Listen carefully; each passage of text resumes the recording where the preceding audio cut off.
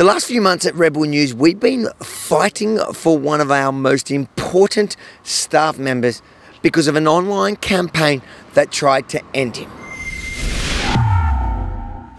Daniel, thank you for joining me again today. It's been a while since we've caught up and a lot has happened that the viewers don't even know about, those that have supported you at StandWithDaniel.com. There is a whole part of the story since that infamous day where you stood up and protected me from a violent assailant. You did your job. This is what you say that's a good thing to do? Look at you. You're gonna pick on the girl. You're gonna pick on her. I'll pick whatever I want, you fucking piece of shit. Alright, bruv. What? Look at me. Did anyone want to talk to you at all? Alright, mate, you're so... Did anyone want to talk to you? The virus. Shut the fuck up. Stand back. Can you tell us what happened after that incident? After that incident, there was a lot of online chatter going on. A certain prolific troll who had been encouraging followers with my name, my security number and the number of LRD to give them a call, make mass complaints, frivolous, vexatious complaints. And from there I was called by police, was told that they weren't really pressing charges, asked me to come in for an interview and I declined the interview and I thought that was the end of everything. But things turned a little bit weird at some point because it became very bizarre when you hadn't heard anything from police, but Lance was on there online saying that your house had been raided and that your firearms had been confiscated. It turns out Lucky Lance was right once again, and you've now been raided and had your gun licence suspended. I saw that pop up online and he had mentioned, which I thought was funny because nothing had happened, I'd had no word. He'd mentioned my house had been raided, which it had not. There was no reasonable cause for police to ever enter the property anyway. But he was boasting about how my firearms, I'd been raided, my firearms had been taken, and which at the time of the boasting simply wasn't the case. Now, you got to ask yourself,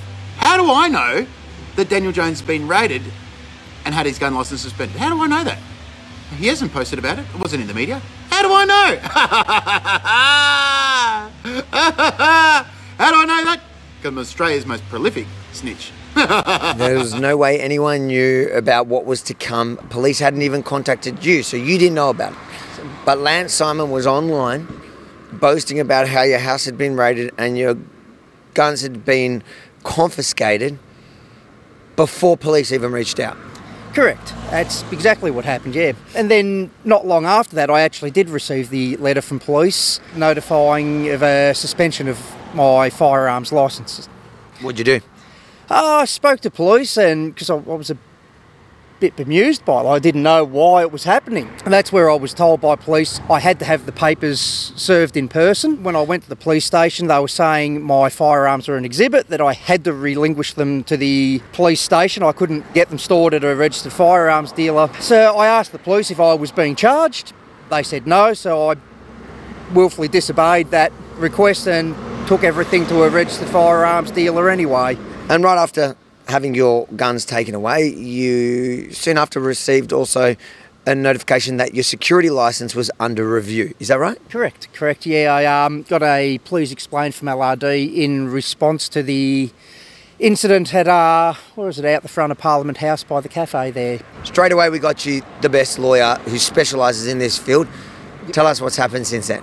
Well, since then, and I'd like to thank that lawyer. He is the best and he did an amazing job, and since then he did get the firearms licence reinstated with no reason. The plastic was just returned in the mail with a letter basically saying you've got it back, that's it. After months of communicating with LRD, they produced no evidence for their claims and eventually a letter was sent just saying that all charges or all investigation had been dropped and the licence was clear. Which is fantastic news because I remember when this all went down, I promised you one thing is Rebel News will have your back no matter what.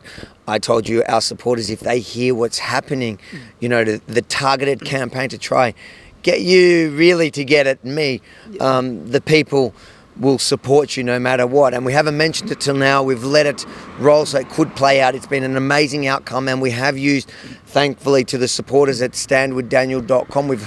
We've been raising money for your Supreme Court action that's still going on, but we use those funds to get you the best lawyer, and we're we're purposely not mentioning his name, not to turn him into a target, because we've got him in our back pocket ready for each and every time. Now, two parts.